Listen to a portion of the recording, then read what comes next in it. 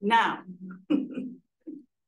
Rob Pendergast is here with us this evening, and he's a passionate birder and nature enthusiast, hailing from Plover. His journey into birding sparked a fascination with citizen science, igniting his curiosity about the distribution and abundance of birds in Portage County. And you can also find Portage County birding reports, which Rob runs and takes care of. Always something interesting on Facebook, yeah. No, but other people do. Yes, always something interesting.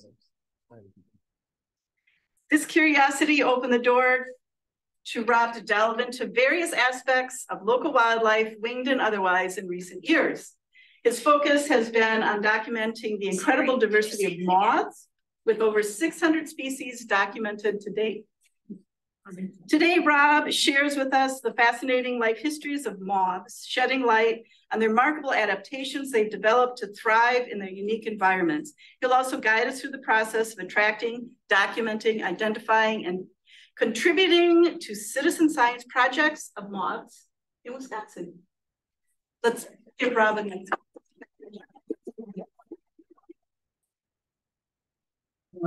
So I'd like to start this.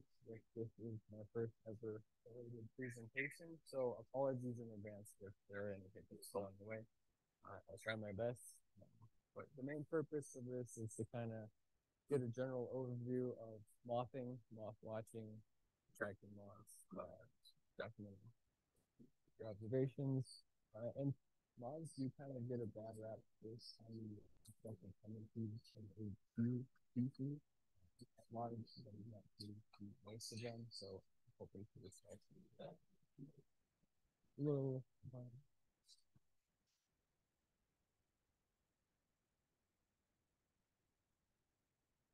born and raised in the Stevenston area, raised on nature. I was that kid always slipping logs in the backyard to see centipedes and stuff. I had a very mild obsession with whales when I was very young, which transitioned to dinosaurs. Then when I was 10, I was at a local bookstore, and my dad told me I could get one book. I picked out the Smithsonian Field Guide for Birds of North America. It was me that day, I guess, and kind of slowly got me into birding. When I was 13 or 14, my uncle took me out birding birds, which I figured a lot of polka dot. Pokemon, I was a childhood dream of mine. Simulators in real life, and it's been snowballing since then. It's an excellent gateway to other facets of the natural world. So, moths with the low barrier of entry being relatively cheap, and really all you have to do is put the lights to come to the start. Been documenting moths for 2.5 years now, so by no means am I an expert on them. Moths actually tend to be very esoteric, and I'm constantly learning about them. Very similar to birds, probably most similar to gulls. I think everybody knows the names of identifying gulls. So projects I've been involved in, I'm currently the eBird reviewer for Portage, Share, and Watauga County. If you're not on eBird, highly recommend it. It is a dynamic tool. Lots of valuable information. The data you submit to there goes to scientific publications, conservation efforts. We have the most accurate range maps of any platform on eBird. And if anyone's interested, I can talk about that next year. Also lead field trips for the Wisconsin Society for Ornithology, both locally and at the need annually. I don't have any scheduled in the near future, but I'll have more in the works. I used to lead field trips for the Saxon Bog Winter Birding Festival. Unfortunately, that's no longer running, but the bog is still very much there, and it's a magical place. So if you get the opportunity, definitely go explore there. And I was also the Portage County coordinator for the second Wisconsin Breeding Bird Atlas. Big project for 5 years. And it was the all the way up to the first one, which is about 20 years ago, to see how our birds have changed, either expanding, contracting, or staying relatively the same. So that should be published in the next year. For that. So we'll go over a brief life history of moths, benefits to having moths around, cool facts, and we'll showcase some species that occur in Wisconsin, tracking moths, identification, and submitting observations, and then some species I've documented here. We'll go through some of those photos, and then questions, which is the part I'm most scared of, because I'm just someone who's mildly upset. But here we have some local moths. This is our book tips, painted lichen moth, an American lappet moth. You can see they come in all kinds of shapes and sizes, colors. They're not just those little drab things flying around in the grass that you see, or eating cereal in your pantries. All kinds of different moths. So all moths start out as eggs. Apologize for having to use a stock image on this. All of my egg images are very blurry. They're very small, but this one is courtesy of dreamtime.com. Typically laid on their larval host plant. When the eggs hatch, the young will feed on it. Sometimes in close proximity. I've had moths lay eggs on my lights before, which I thought was kind of weird, but okay. Our best host plant. Where's what's going on with the sound? I'm trying online, they can't hear you. So we're trying to adjust the mic because the mic is now coming from up here and it's causing issues online. So if you don't mind, we're gonna make it louder or sounds good. I am a mumbler, so that's probably beneficial. Yeah.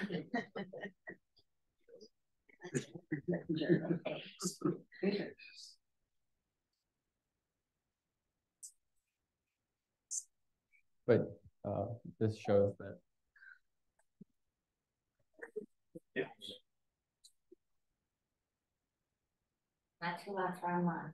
It does sound better. Okay. Sorry, folks. It's gonna echo in here and sound better. It's gonna echo in here? Speak loud and clear, Rob. I'll try my best. How does that sound? That's yeah. Sure. Can I just check the chat? Yeah, absolutely. Okay, so folks online, we're gonna do a little few testing. Can you hear? You can hear me, of course, because no one ever has a problem hearing me. Uh-oh. Okay, do a check again. Yeah. Great time. Can we hear Brian? Let me know. I'm not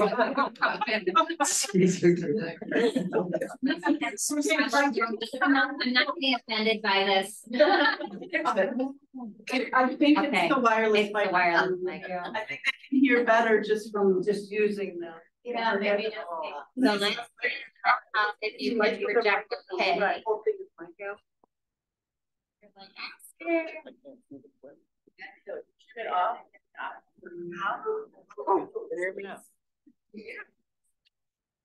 Drink more water. Can you do a test?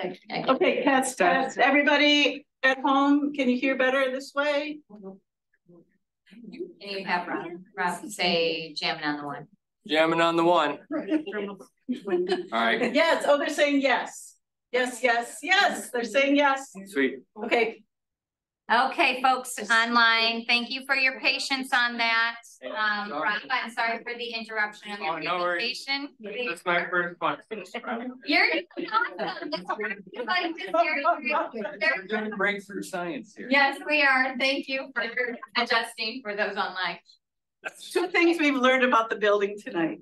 When I first got here, so everything's automated, and so the door was locked, and I'm like, oh, what are we gonna do now? And I talked to John Munson, and I said, see that red bar? That means the building's locked. And I said, it's supposed to be green. 30 seconds later, he goes, it's green now. Sorry about that. Sorry, Rob. Sorry. All right, resuming where we were. Can you all hear me? Yep. Okay, good. All right, so I was gonna wait to post this one and ask you all what the best pollinator plant was for hosts, but jumped the mouse, I guess, on this one. Some 80% of moths use oak trees as a host plant, and planting it in your yard, even if it's just scrub oak, can be very beneficial for your local pollinators.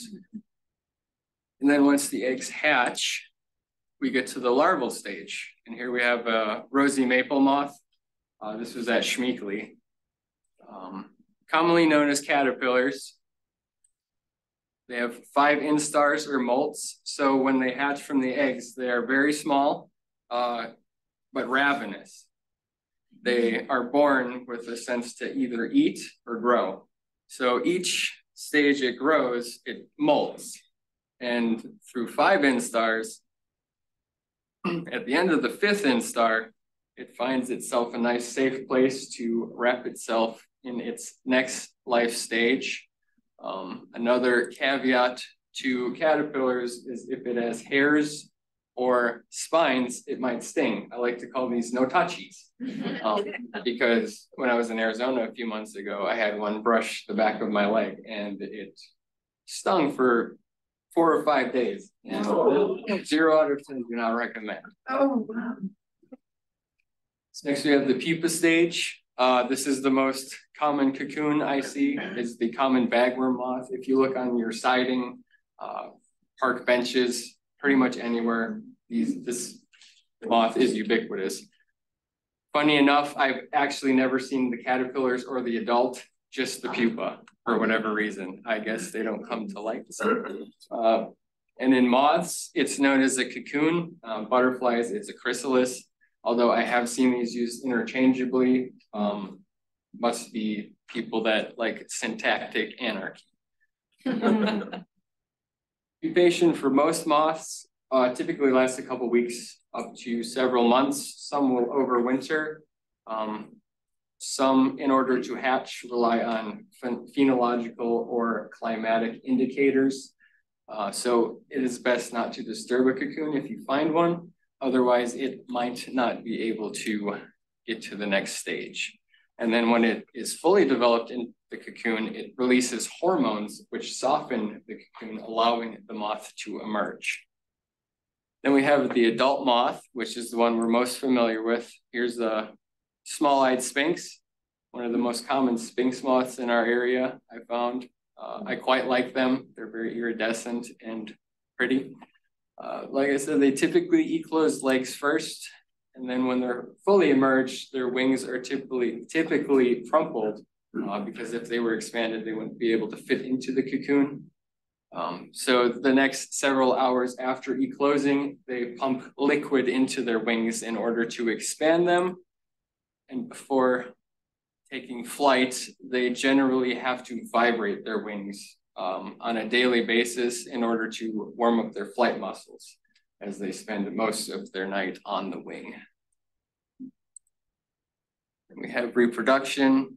After emerging, females find a perch in which to broadcast to the male. They secrete a pheromone from their abdomen, which the males in turn pick up with their antenna, upwards of up to a mile away. Reminds me of a Phil Collins song.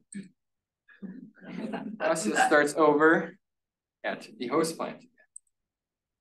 Now we have the feeding habits of moths. Here you can see they've utilized my bait board pretty well.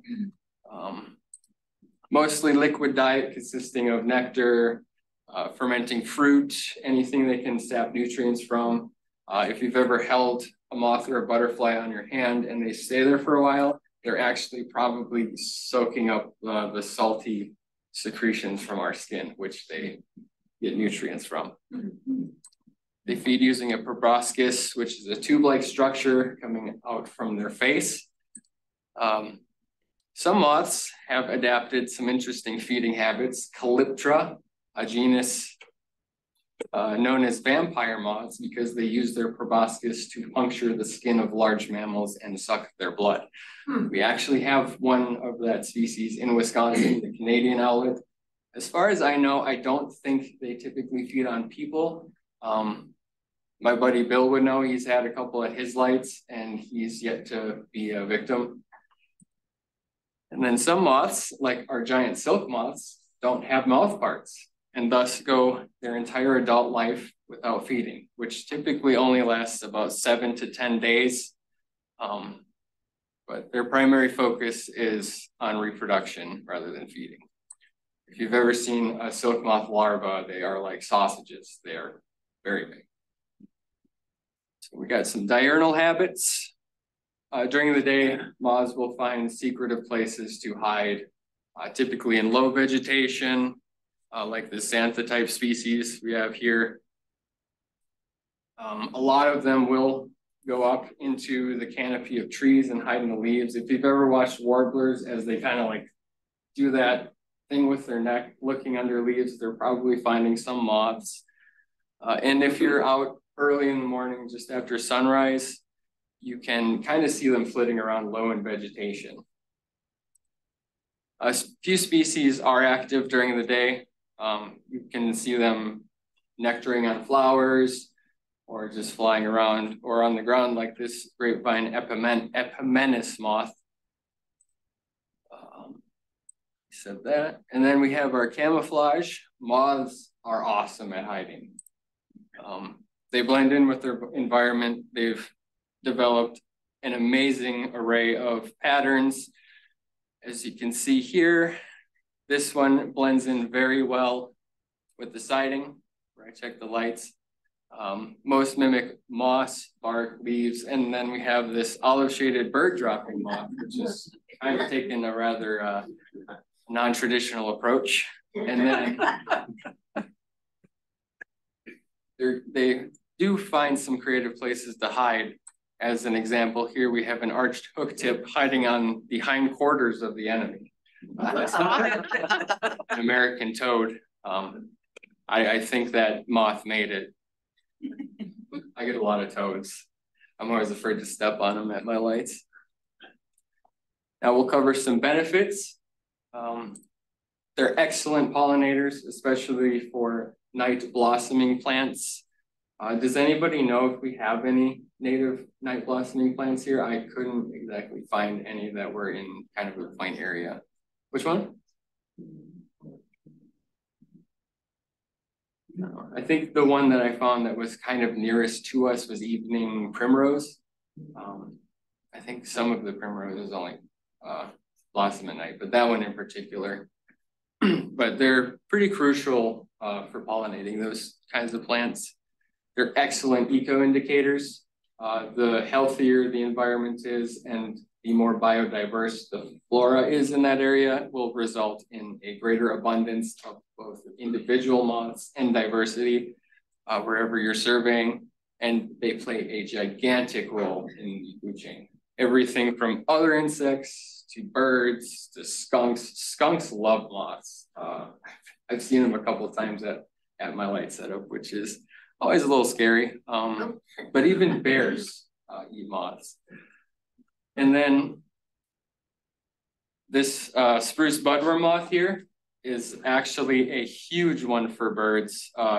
Tennessee warbler, bay-breasted warbler, and Cape May warblers in breeding season will focus their nesting areas in proximity to outbreaks of this species.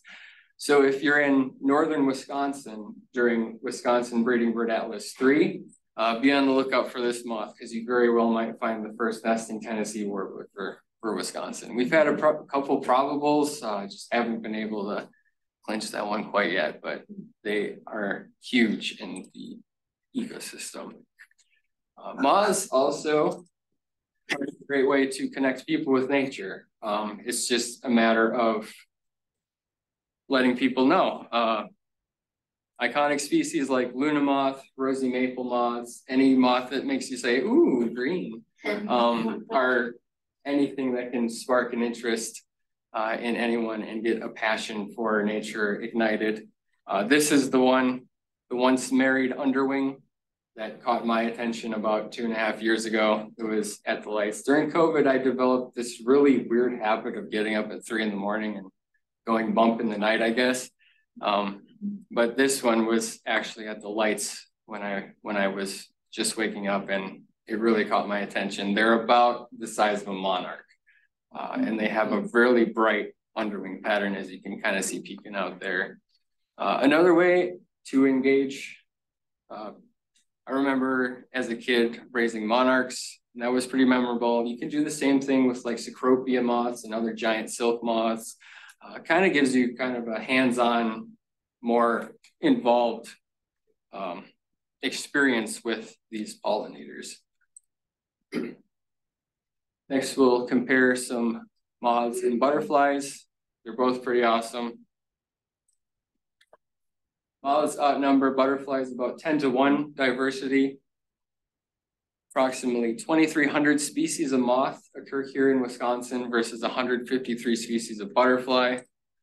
11,000 species of moth in the US versus 750 butterflies. And then worldwide, 160,000 to 180,000 moths. I couldn't find an exact number. I saw numbers as high as 300,000. It's probably because moths are so poorly understood and there's a lot of taxonomic stuff that still hasn't been sorted out. And there are about 17,500 butterflies. Fun fact, butterflies evolved from moths about 100 million years ago. So subsequently, all butterflies are technically moths, just kind of a day-flying subtype of them, but not all moths are butterflies. If you've ever looked at a list of taxonomic, like the taxonomic tree, butterflies occur smack dab in the middle of moths, and that's exactly why. How to tell the difference? Moths tend to be more cute, fuzzy, and have a variety of different antennae, typically feathered, as opposed to the butterfly, which is, if you've ever seen a butterfly up close, away from the wings, they're actually kind of scary looking. Typically, we'll have more elegant wing patterns, hold their wings open, but I don't know if you can see it very well up here, but this pipevine swallowtail has clubbed antenna. And the best way to separate the two is look at the tips of the antenna, because a moth will never have those clubs. I think that covers that one. Other facts. Moth migration is poorly understood, typically because it takes place at night, and entomologists just haven't figured out a way to properly study that yet. There is a species in Australia that has been documented migrating up to 1,000 kilometers a year, roughly 600 miles. Of course, there are strays with seasonal weather events and stuff like that, but as a whole, it's poorly understood. Moths typically are more cold resistant than their day-flying cousins. I typically see my first moths of the year when temperatures have sustained for about 3 days at about 55 degrees, lows around freezing or a little above. And I will see some in the fall, even below freezing, depending on how warm it has been. Showcase some species next. First up, our buck moth complex, which is kind of a taxonomic mess.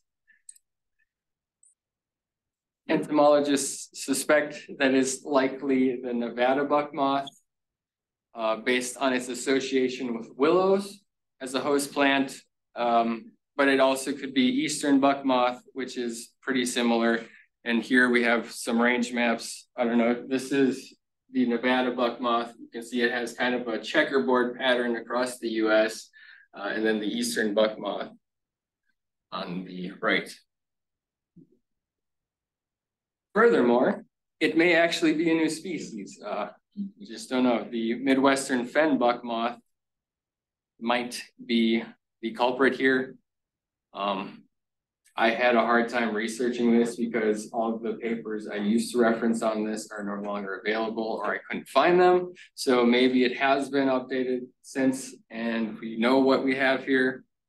But as far as I know, it's still a bit of a taxonomic mystery. And that is the caterpillar. It is very much a Notachi. That was in Dewey, just strolling across the road there. Next one up is a rarity to Wisconsin. It's a tropical species known as the black witch. Typically annual in Wisconsin. Normal range is Central and South America and the kind of subtropical areas of the United States, such as Florida, Texas, Southeast Arizona, but an annual rarity to Wisconsin, normally on southwest winds. Has been documented as far north as Canada and Alaska, apologies, and has bred as far north as Ohio. It has a 7-inch wingspan, so if one's around, you'll probably see it. This one was actually in Southeast Arizona. One of the few moths in this presentation I didn't take here, but I was fortunate enough to see one at Patton Center for Hummingbirds.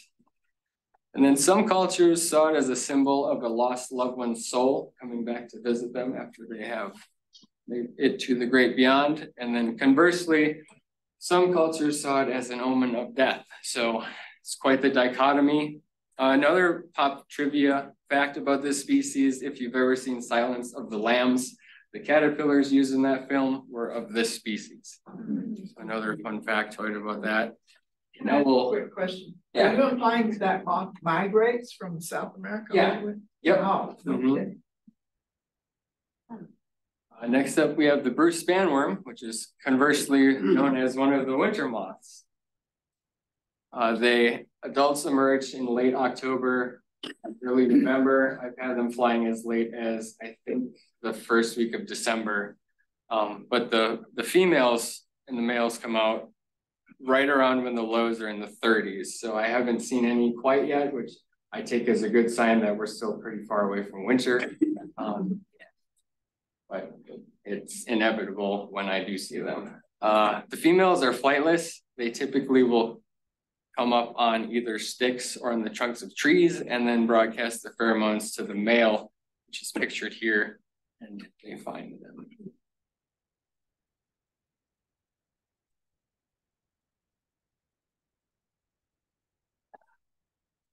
Right throat. All right, attracting moths. Now, before anybody gets on my case about this bug zapper, it used to be a bug zapper. I made it friendly. First off, you probably need some white canvas of some kind. As we covered, moths are excellent at hiding right in plain sight, but white is one of the best colors that contrasts the majority of moths. So you're gonna want either like a shower curtain, siding, a sheet. You know, I get them for $2 or $3 at Goodwill. Some kind of rope cord or fixture to hang your canvas on. It's pretty easy to figure out. Bait is optional. We'll go over a couple of recipes for that. Typically, I've found bait works best in cooler months when there's less food around. During the summer, I found that moths don't really come to bait. They are finding food elsewhere, either on flowers or rotten fruit somewhere. Of course, lights. We'll go over lights in a couple slides, but it's one of the most important ones. And not all lights are the same. So we'll go over the specifics of that soon. A camera, I just use my phone, something to document the moths with. And then a light ring. Something to illuminate your subject and get good photos of. I just use this selfie light ring that I bought off of Amazon. As you have seen in previous photos, it works pretty well, depending on how cooperative the moth is. Location, very important. Areas with a lot of plant diversity are the best, like we covered earlier. This is Herb Martyr Campground in the Chiricahuas of Arizona. This is my mobile setup. How do I go back? The previous photo is my normal setup where I document all of them in Clover. Ambient light, there's been a study that's come out recently that suggests LED streetlights that you've seen around town. Actually, I don't think those are. I think I've seen them on Main Street, those LED streetlights, you know, how you don't really see insects at them. It's been studied that they kind of disrupt modal organisms that are navigating in light, which is why you really don't see too many of them there. So away from those is good. You're going to want an area that's free of contaminants. There's a lot of collateral damage when it comes to like spraying for mosquitoes. I get it, they're a nuisance, but you're also damaging a lot of other stuff in the process. Naturescaping, big way to promote your local pollinators and also attract moths. Anything from goldenrod to Joe Pyeweed to milkweed, it's all good stuff. And oaks, of course. The climate, that's a big one.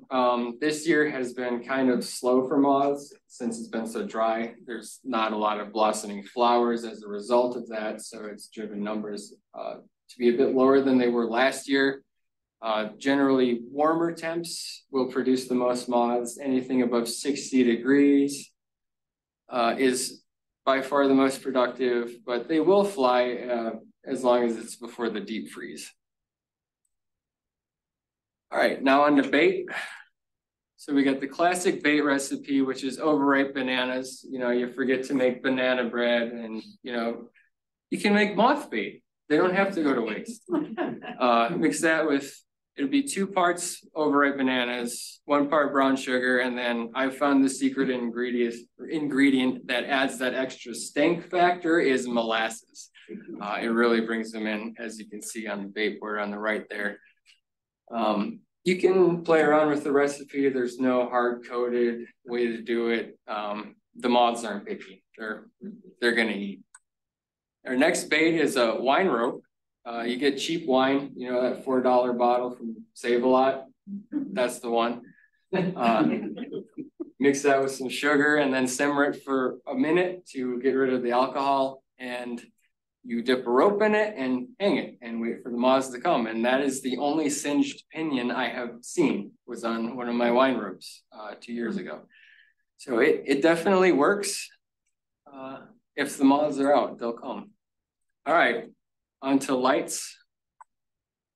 So moths are attracted to light by a concept called phototaxis. It's kind of a binary movement of an organism either towards or away from light. So moths are positively phototactic. An example of something that's negatively phototactic would either be, you know, like a roach, and I think there's a pretty good argument to be made that internet trolls are also negatively phototactic. The best lights are going to be in between 300 and 400 nanometers for the wavelength. You really don't have to know much other than that.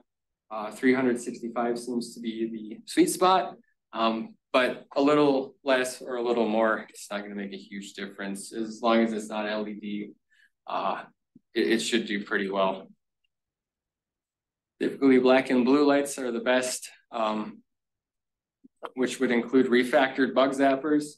All you have to do to refactor them is open up the case, clip the kill wire and cap it with, what are they, a nickel for those insulation caps you can find at Lowe's. It's really easy to do. And then you just slap them against the white sheet and you wait. I don't know if you can see, but there's a lot of stuff on that sheet. This is what summer looks like at the lights when it rains, of course. Incandescents, halogens, and CFLs also do pretty well. Typically above 75 watts, I found, is the best range. Anything lower, it's kind of a poorer turnout. And then mercury vapor bulbs, which require either a rather expensive ballast, which has to be installed, or self-ballasted ones are rather expensive, anywhere from $60 to $100, but that is going to be one of your brightest lights, and it's going to be one of the most effective. I currently don't have one yet, but it's on my list. All right. And then when you do attract moths, you get bonus stuff. Here we have a Compton tortoiseshell, which was so kindly to use my bait board one fall. I see a lot of spring peepers. And then these things are always super scary when they show up because it sounds like someone's throwing a Bic lighter at me. It's a giant water bug. Did anybody notice the moth in that picture? Blends in. I didn't see it until I took this photo. It's right here. It's I think it's a goat swallow. Is he eating it? I don't think so. I think it just landed almost on top of it. And when you attract moths, you could get some rarities. Like I mentioned earlier, moths can flow up on weather systems or with the wind. This small Mocus was one when I saw it, I was pretty excited about because their range is normally south of here. And then the melonworm as well. That one was actually kind of an event like this, the flamingos. For whatever reason, we had sustained south winds that fall, and they were showing up. One showed up in Madison a couple of days, and then I got that one. So that was pretty cool. And they have translucent wings. You can see these white streaks are actually, I think, the legs of that moth. And then you have undescribed species, which is always a fun headache to have. This Eucos mini species right here, I think there's only one other photo of anything like it online that I could find, or one of the people I consult with could find.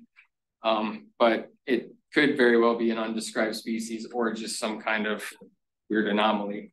And then this one is a spider, not a moth, but it caused some excitement with some arachnophiles on iNaturalist, as that pattern was new for the genus. It actually hadn't been documented before, and I unknowingly uploaded it to the internet and did some actual science.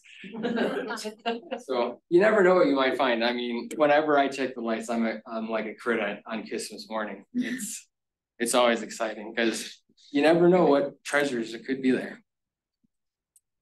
Into the identification and citizen science. Field guides, I'm kind of old school like that. I like a physical book. Not only does it give you a good starting reference, but it also will cover like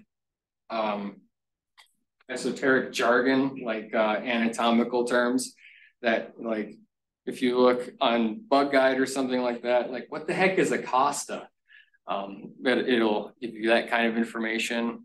iNaturalist and LEPS are two apps which use AI to run your photos against their databases and suggest AIs that have, or based on observations that have been in that area.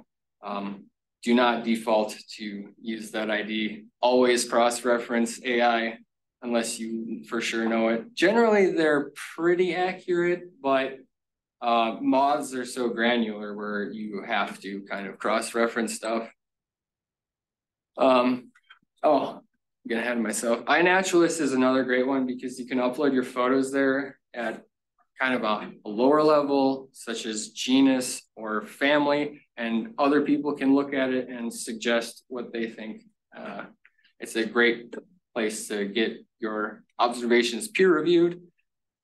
Some other really good resources here are Bug Guide. Definitely not the most user-friendly site, but a whole lot of information on there. You can also upload photos there. It's under this ID request. This photo right here. And generally people there are super knowledgeable. Just follow the protocol, otherwise they will tell you to. Moth Photographers Group is a place where you can kind of filter moth photos by state. It's a great place to scroll through and kind of get a visual reference on a lot of things. And then Butterflies and Moths of North America, kind of similar to Bug Guide and iNaturalist. You can upload photos there. Some pretty good range maps. I think we only have 1 or 2 regional reviewers who review records on that site. So I definitely try to mitigate what I post there as to not overwhelm them, because I've taken 30,000 photos of moths and I could easily do that. Don't use Google Lens ever for IDs, please. It's probably the most inaccurate AI ID out there, even for birds. Like, I've seen some pretty bad ones. There's also social media forums, Facebook groups. There's a couple of those. I generally don't even have to post there. I just type in like either the genus or the family that I'm looking for, and someone has generally had the same problem I have, and there's been a pretty good discussion. I think there's some of that on Bug Guide as well. My friend Dave Whitrock fellow moth enthusiast, has compiled a fantastic moth checklist, which includes a lot of the host plants, the regions the moths occur. He's pulled in observations from everything before this and compiled them into one database. So every species is there. And if anyone is interested, I can email that to you. I brought a notebook. So if you're interested in seeing that, I can definitely send that. And then Moth Week events, another thing to get people engaged, observing stuff. It was mentioned at the last week's board meeting that we might be doing something next year over at Schmeekley or something for Moth Week. So something to stay tuned for. Go over some identification tips. Moth IDs can be extremely granular. Like I said earlier, always cross-reference several resources. I found even then I'm still wrong, and even after being peer-reviewed, it can still be wrong. That's just the way of moths. But one benefit of that is it makes you pay attention to detail in much more attentive way. Some moths can only be separated by antenna structure. So we have this Feltia. This is Feltia trichosa. These are two different. I should have looked at this before I uploaded it, but the way to separate this is Feltia trichosa, and this is Feltia subgothica. And the way to separate them is by looking at how the antenna is shaped right there. And I don't remember how it is on this one, but I know that's how I separated the two. So getting really clear photos from multiple angles is the way to go. Some can only be identified from the patterns underneath, like this Desmia complex. I believe this is Desmia maculalis, yep. Desmia funeralis will be entirely white underneath, as opposed to kind of a broken pattern like that. So generally when I find out stuff like this, it's in hindsight and I have to make note of it for future reference. So it's a constantly process of learning. Some moths can only be separated by wing length measurement or wingspan measurement, so always keep a ruler handy. And further complicating things, as moths age, they tend to lose scales and kind of look really beat up because they like flying into things, which can muddy field marks and make them actually look blank and drab, and it can get really confusing, and those are best left un-ID'd. Then we have some advanced IDs. A lot of complexes which require either dissection, as we see in this Satyr Eupithecia. Eupithecia is the largest genus with a lot of undescribed species. I had this one sent to a lady in, I think, Vermont, who specializes in this species, and that is under the microscope how she identified it to species. And whenever you have something ID'd like this, generally it's very few data points on the map. Not everybody takes this approach. And it really doesn't impact the population. It's a total normal thing in entomology. I was kind of a little off put when I first discovered that it was a thing, but I guess it's totally normal. Further muddying the waters is species that need DNA barcoding, like this Coleophora here, which I guess is extremely inaccurate, only accurate about 30% of the time. So these, this particular genus, the case bearers or Coleophora, is best left there rather than going through that headache. But this is also true with a lot of the micromoths. A lot of the micromoths also need dissection. Next, species gallery. We got the glorious Habrazine, pine-side crambid moth, straight-line baxi. This one's always one of my favorites. And then we have some of the ooh green ones. We have blackberry looper moth, wavy-lined emerald, and the scribbler. This one's my favorite. Should have heard the gasp when I first saw one. So we have silver spotted ghost moth, which I guess really doesn't come to lights too often. So I was pretty stoked to see one of those this year. Double tooth prominent, or the prominent moths. These typically are bigger. Atlantis webworm. This species kind of concerns me that it's around. Not in itself is it destructive, but its host plant, Atlantis. If you've been following spotted lanternflies, their host plant is also Atlantis. And they've been reported in Chicago as of this year. So I think it's imminent that they will follow soon. And then we have kind of one of the more unusually shaped ones here, dark Merythissa. Silver spotted fern moth, Parthonized tiger moth, this genus Appenthesis. A lot of them look like this, and you need to get photos of the underwing pattern to separate them because a lot of them look like this above. Unspotted looper. This is always a funky shaped one that I really like. Hologram moth, one of my favorites. It's shiny. This gold pattern right here is iridescent and shimmers in the light. Leconceploa, very variable. Like sometimes they have entirely white all the way down here in the wing, and it's just these like two black lines going down. And sometimes haploas can, as they age, lose all of this black coloring in their wings and be unidentifiable, which is always fun. Here's one of the prettiest bird dropping moths, owl-eyed bird dropping moth, and then small magpie, which is one of the moths that looks more like a butterfly. We have the German cousin.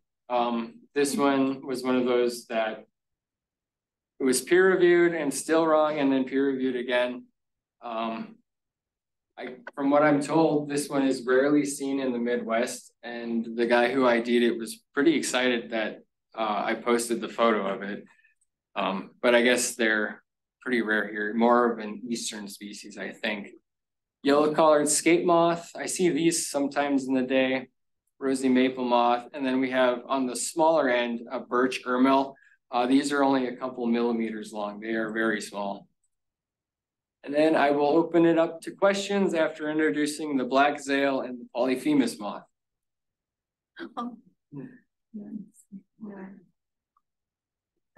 Yes, when you talk about the buck moth complex before, I've never identified those fall, just probably 3 weeks ago on the boardwalk by Moses Creek. They were doing some behavioral things, but then I was doing some digging, and I wondered how would they determine if it is the fen? Oh, the Midwestern. I would imagine DNA barcoding. Oh, okay, yeah. Probably why it's taken so long. Okay. Yeah, it was just interesting because the behavior was crazy because they were doing some quivering and some, I don't know if they were. Oh, if it was quivering, it's probably warming up its flight muscles. Oh, okay. They were sitting on the boardwalk. Yeah, when you see them vibrating their wings, like that. Yeah, they're warming up their flight muscles. So the other one is very bright red color. Yeah, they're gorgeous. I haven't seen an adult yet, but it's on my list. Yeah. Overwintering as adults, how many moths do that? Quite a few actually, and they typically do it under bark or in any sheltered area. But yeah, I know quite a few will. Exact numbers, it's anyone's guess. Yeah. There's a question online about protocol for using lights to capture. Does it disrupt at all their life cycle? That's a good question. So it doesn't really disrupt it as long as you're doing it kind of as you're looking. But it's also important to kind of turn them off before the sun rises because birds will definitely take advantage of your sheets. I have a house friend that roosts in the clothesline where I hang my sheet on. So a lot on. Cardinals too, they love them. Yeah, does it damage the moth to handle it when the scales come off the wing? Yeah. So yeah, I generally don't touch them. unless I'm collecting a specimen, and even then, that's not very often, maybe 1 or 2 a year. Yeah, they like butterflies, their wings are pretty fragile, and handling will brush the scales off. Yeah. So Rob, you say a lot of the communication is done with pheromones, Yeah. right? They're nocturnal. Why bother with all these different color patterns and scale patterns if it doesn't? A lot of it is for the camouflage, but as far as the intricate patterns, I don't know. It's maybe like a defense mechanism, like I'm poisonous if you eat me or something like that. Otherwise, I don't know. It's anyone's guess. Yep. Just a comment on that. Some of that color patterns in the adult might come from the color patterns in the caterpillar that is around in the daylight and needs different mechanisms for defense. Okay. Cool. What else? Yep. So where do you send a moth if you want the DNA analysis? Who does that? Yeah, there's one lady in Vermont that I've sent to. Also, there was one moth I did send to the UW lab down in Madison, but I didn't get any nice photos of what they took photos of to ID it. So like I could stop sending them there. Eventually I'd like to get into it, but microscopes are expensive. Else? Yeah. Your pictures are really good, and you said you use your cell phone. I tried to take a picture of a moth, my cell phone, and didn't look like that. Yeah, so, Particular, like I just have an iPhone. you have to have like the 3 lens on the back. Yeah, that helped. With some of these are actually with my old phone, which I didn't have at the time. Let's see if I can bring them up.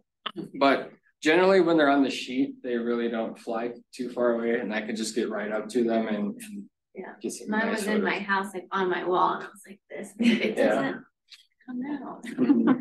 But I think the light. Yeah, it's the light. It definitely makes it pop, because I've tried using a flashlight when either this is dead or I've lost it, and it's a real challenge for sure. Well, yeah. Is there an advantage for them in terms of being attracted to lights? I'm not sure. I think they do navigate by the moonlight for feeding and stuff. I have noticed on nights where it's a full moon, activity is way down.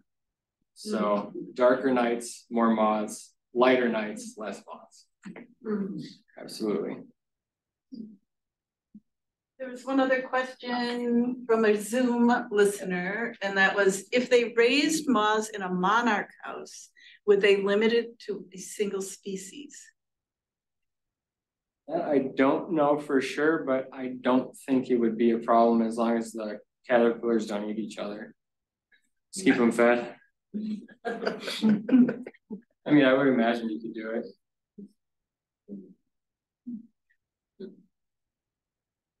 Yeah. So if you had a butterfly garden, would that attract moths as well? Absolutely, 100%. Same plants. Yeah, if you look there at night, you'll see them nectaring on the flowers. There's this guy, I think he's from Rhode Island, who often will check fields of goldenrod, and he'll get like 100 species in a night.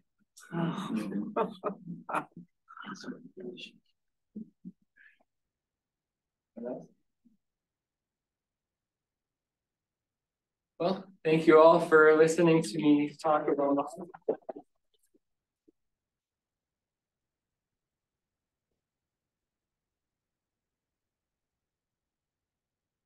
Really appreciate it.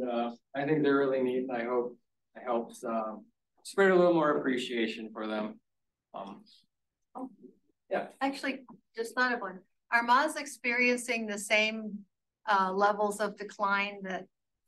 Yeah, it's ubiquitous among all insects, unfortunately. Yeah, it's birds too. It's if you can help them out in any way, do it. Anything else?